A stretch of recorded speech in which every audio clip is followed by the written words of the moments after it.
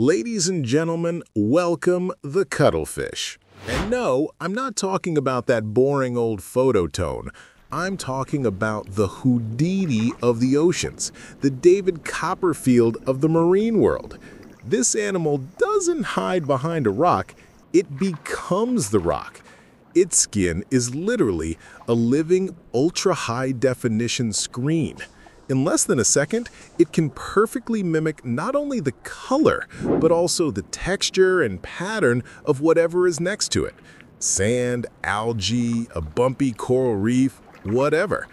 It's like wearing a smart invisibility suit that adapts in real time. But hiding is for beginners. The cuttlefish is an artist of deception.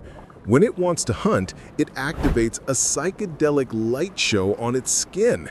Hypnotic patterns that move and ripple to leave its prey completely paralyzed. It's underwater mind control. And in love, they are master cheats. If a small male wants to woo a female, but there's a big guy watching, it does something amazing. On the side facing the big male, it puts on its "I'm a female, ignore me" colors, while on the other side, it shows the girl its best alpha male colors. It goes incognito, gets its date, and leaves without anyone noticing. Oh, and if a magical disguise, mind control, and soap opera deceptions weren't enough, it has 3 hearts, green blood, and an intelligence that rivals many mammals. It is, basically, an alien that decided Earth was a good place to live.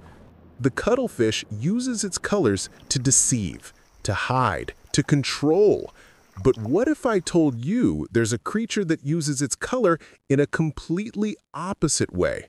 An animal so confident in its power that it paints itself with the most striking color possible to shout to the world, "Dare to touch me."